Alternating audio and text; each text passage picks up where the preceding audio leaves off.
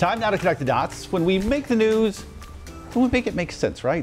Drivers finally catching a break at the gas pump as prices continue to fall here in the Carolinas. And experts say those prices will continue to drop depending on a few things.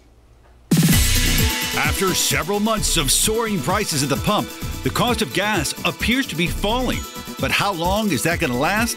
Let's connect the dots. According to AAA, the national average of gas has fallen to just under 40 cents in the last month, after peaking to historic highs in June. And just last week, the price of crude oil dropped below $100 a barrel for the first time since May. We could see gas drop below $4 a gallon in the coming weeks. Experts at GasBuddy say the Carolinas, along with several other southern states, will see the biggest drops. But how long will it last? As long as there's no unexpected outages or disruptions like a hurricane, officials say the national average could continue to drop another 25 to 50 cents. And that is connecting the dots.